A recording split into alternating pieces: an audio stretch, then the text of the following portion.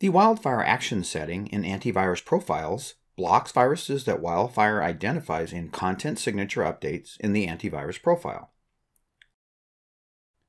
The WildFire Decoder Actions Best Practice Check ensures the decoders are set to reset both in the WildFire Action column. You have been redirected to the Welcome to the BPA Plus screen from a BPA report or from the Get Help section. The first step is to click Browse Files to upload the latest tech support file.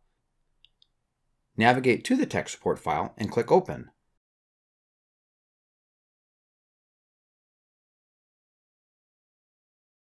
Now that the tech support file has been successfully uploaded, we can continue to the next step in the process. Click Next. This screen lets you know how to set up your PanOS CLI. We also recommend that you back up your existing configuration before you start making any configuration changes on your firewall.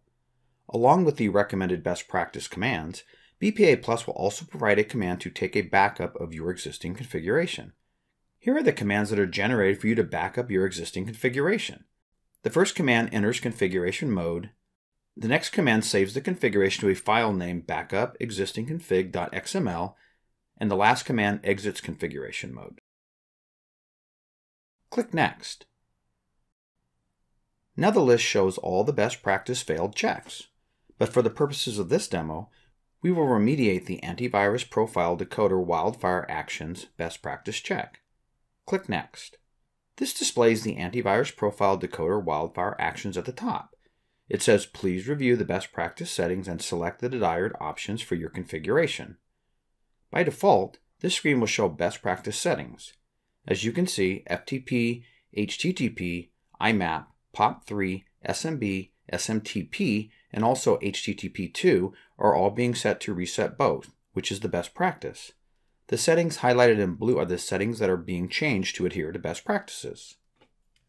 If you click on the existing settings, you will immediately see the settings that you have in your configuration for Antivirus Profile Decoder WildFire Actions, and you will see a notice on the top.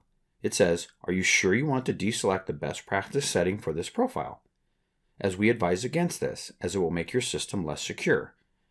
As we want to take actions against this failed best practice check, we will select the best practice settings and click Next. The next section is to generate set commands. At the top, you can see a Download All Commands button. This is useful for remediating multiple best practice checks when you want to download a file with all the recommended best practice commands. Now below are the list of best practice recommendation commands along with the command to take a backup of your existing configuration. Now we'll click Copy Commands. The next step is to open an SSH session to the firewall. Now paste the commands in the CLI. As you can see, there are no warnings. We are good for the purposes of this demo. I will perform a commit operation. As you can see, the configuration was committed successfully. So as the next step, we will check our firewall settings. So we'll go to our firewall and navigate to Objects, Security Profiles, and Antivirus. As you can see, our existing settings for best practice virus are all set to allow under the WildFire action. So we'll refresh our firewall page, and now you can see the best practice virus settings for WildFire have all been set to reset both. This concludes the demo.